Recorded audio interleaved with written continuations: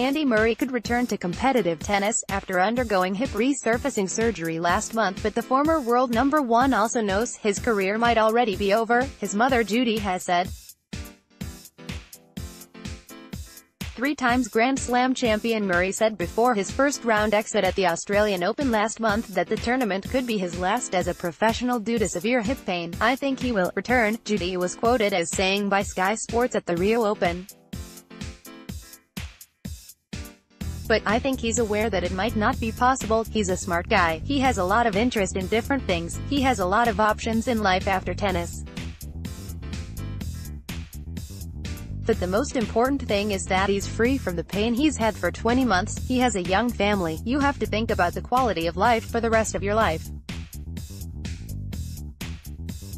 Actually, that's the most important thing," the two-time Olympic champion said last month. Surgery was the only option if he wanted to extend his career.